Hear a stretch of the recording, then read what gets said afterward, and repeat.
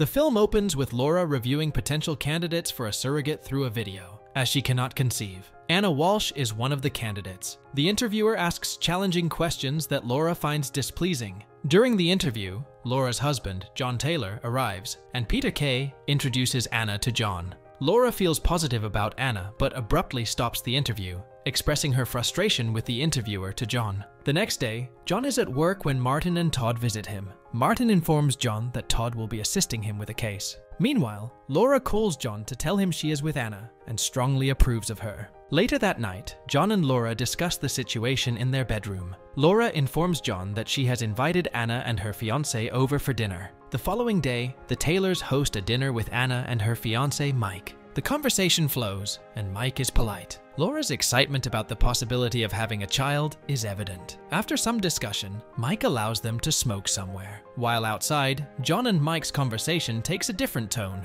raising suspicions about Mike's true intentions. John asks Mike how comfortable he and Anna are with the surrogacy, and Mike reassures him that they are fully committed. Inside, Laura shares with Anna how deeply they desire a child, explaining their many unsuccessful attempts. After dinner, Laura urges John to share his conversation with Mike. John expresses his dislike for Mike's personality, having observed some concerning behavior, and comments about housewives while they were smoking. However, Laura chooses to view Mike's words positively. Eventually, Anna undergoes the embryo transfer and successfully becomes pregnant. In the meantime, Laura spends time in the room they have prepared for their future child. She feels a sense of unease due to the gravity of the situation. Laura shares with John her dreams of seeing him play with their child in that room. John consistently reassures her, expressing confidence that they will soon have a family. As John leaves court, Laura calls with the joyous news that they are expecting a baby. At home, he embraces Laura with overwhelming joy, calling her mommy, and she responds, "Hey daddy."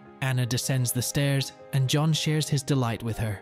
During a meeting, Anna tells John she had called Laura, who asked John to pick her up. While driving, he excitedly tells Anna about the baby. At home, Mike appears with his barking dog. John reminds him about the pickup, though Mike, looking aggressive, pretends to be fine.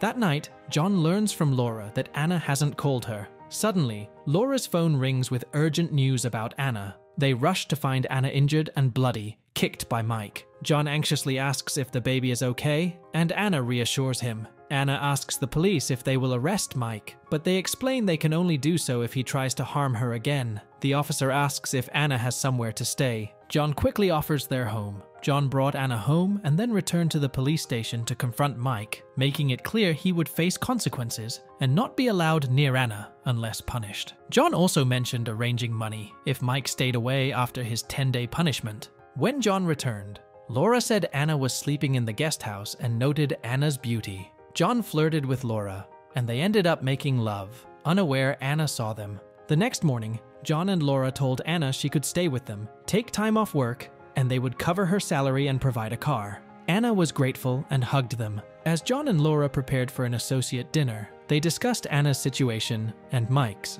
That evening, Anna complimented John's outfit and praised Laura's appearance. They told Anna to take care of herself and assured her they'd be back by midnight. While they were out, Anna showered, explored the house, admired Laura's belongings, and enjoyed some free time. The next morning, John was making coffee when he noticed Anna asleep in the living room. She woke up and explained she had fallen asleep watching TV. She asked for a cup of coffee, reminding him her doctor allowed 1 cup a day. As they chatted, Anna invited John to feel the baby move, guiding his hand to her abdomen. John felt a bit awkward. John thanked Anna, expressing their gratitude and acknowledging they couldn't do this without her. He mentioned an upcoming annual charity event at their house and invited her to join them. Anna accepted enthusiastically. Unexpectedly, Anna encountered Mike, who reminded her that legally, the baby belonged to both of them and they could change their minds at any time. He suggested Anna threaten John and Laura by changing her mind to extort money. Although Anna hesitated, saying John and Laura had been good to her, Mike became aggressive, hurting her to force compliance. Ultimately, Anna agreed to do whatever Mike wanted. At the annual charity event, Todd mentioned to John that he liked Anna and had spoken with her earlier. John dismissed Todd's interest, pointing out that Anna was only 21. Todd countered, saying she was legally an adult. Meanwhile, Laura was on stage addressing the guests about the event's purpose. She noticed Anna wearing one of her dresses and became angry. She quickly wrapped up her speech and then confronted Anna about wearing her clothes without permission. Anna explained that the dress Laura had given her didn't fit, and since Laura was busy, she hadn't asked to wear another one. After the party ended, John closed the door and headed to his room, but heard music coming from the living room. He found Anna there, listening to music. She asked where Laura was, and John explained that she had left an hour earlier to catch a flight. Anna began complimenting John effusively, even kissing him on the cheek, before saying she would take a shower before bed. In the middle of the night, John was awakened by knocking sounds coming from the guest house due to the heavy rain. As he checked outside, he saw Anna naked. Later, while John was looking for a note from Laura, Anna asked when Laura would return. John replied she would be back on Tuesday. Anna's interest in John was evident. When John mentioned Todd's interest, Anna dismissed it, stating she preferred older men and had only dated Mike among younger guys. John mentioned he had an important deposition and might be late. That night, Laura informed John she would be delayed another day for Chef False, which John reluctantly accepted. The next day, while on a call with Laura about her potential CEO position, John received a seductive video from Anna. Distracted but supportive of Laura, he ended the call. John texted Anna to stop, but she sent another inappropriate video. That evening, John returned home, visibly upset. He found Anna dancing again and sternly warned her that he was married and her behavior was unacceptable. She apologized and said she would leave. However, John called her back to calm her down, just as Laura unexpectedly walked in. Anna quickly dressed and greeted Laura. Later, while Anna was pouring herself a drink, Mike suddenly appeared and slapped her, taunting her. Anna pleaded with him to stop, explaining she was about to call him. Mike demanded she extort money from John and Laura, threatening to expose their arrangement as a scam if she refused. Anna declined, but Mike raised his hand to hit her again. He ordered her to ask for the money, or they would flee to Arizona to make $15,000 from another surrogacy scheme. He warned that if she didn't comply, he would return to expose the scam, leaving her to face the consequences. Meanwhile, Mike was at a bar, drinking heavily. When he returned home, he listened to a voice memo, unaware of Anna silently approaching him from behind. Anna stabbed Mike with a knife, pushed his body down the stairs, and killed him. At the hospital, Anna was undergoing a medical test. John attempted to call Laura but couldn't reach her. The doctor informed John that the baby was a boy. Just then, Laura called, and John excitedly shared the news with her. Later, at the office, Anna called John, suggesting they go somewhere together. John, irritated, refused, and Anna hung up.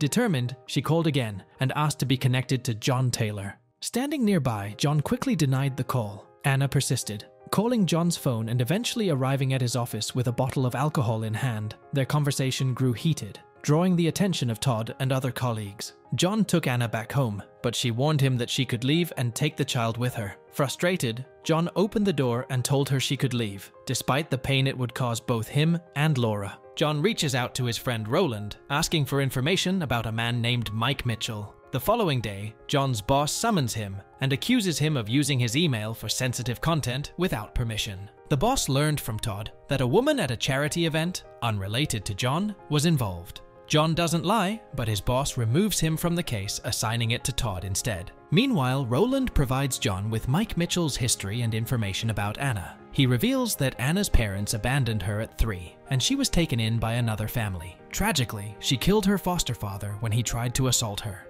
Roland warns John to be cautious around her. That night, John wakes up and finds Anna in his office. She confesses her feelings for him and attempts to kiss him. John then notices she has a pair of scissors. He calms her by gently touching her hand and tells her he needs to return to bed, which prompts her to leave. Suddenly, Anna starts shouting and pointing at John. At that moment, the police and Laura arrive. Anna accuses John of professing his love and being unfaithful. Laura explains to the officer that the baby Anna is carrying belongs to them and leaves. Feeling betrayed, Laura lashes out at John. He reassures her that he never lied but didn't want to hurt her. Laura breaks down in tears and John hugs her, trying to console her. The following day, they visited Peter Kay to discuss taking custody of the baby. Peter explained that legally, the mother has rights since the baby is developing in her womb. While John and Laura were talking, Roland informed them that Dr. Park received a notification from Mexico stating that Anna had purchased Cytotec. He warned them that if Anna took it, it could either induce labor or terminate the pregnancy. Suddenly, Anna called John but ended the call abruptly without revealing her location. Roland and Laura advised John to reassure Anna of his love for her and his intention to care for the child. Later, Laura suggested that John take Anna to the lake house and spend time with her there. When John approached Anna, he tried to hold her hand, but she pulled away. He kissed her and took her to the lake house. Anna seemed to like the house. John hid a photo of Laura and told Anna that Laura disliked the house, and he was considering selling it. John then visited Laura, who was painting a wall for the baby's arrival. She confessed she hadn't been able to sleep, and he sorrowfully explained that he told Anna he needed to pick up some documents. Laura, filled with sadness, hugged him. Meanwhile, Anna, witnessing the hug, texted John, claiming she was having contractions, and went to St. Agnes Hospital. John rushed to the hospital, unaware Anna's real intention was to harm Laura. At home, Laura heard noises but dismissed them. When she entered the baby's room, she found everything destroyed and her cat dead. Overcome with grief, she started crying. Suddenly, Anna, in labor, attacked Laura from behind.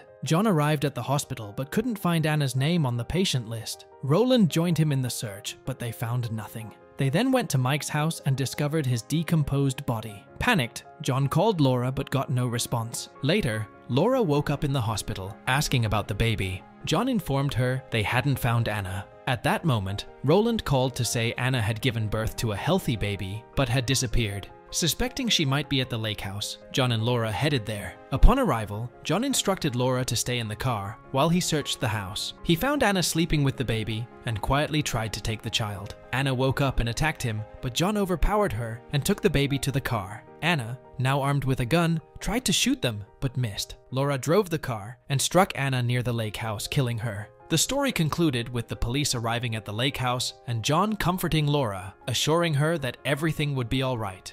And with that, the movie ends. We hope you enjoyed our video.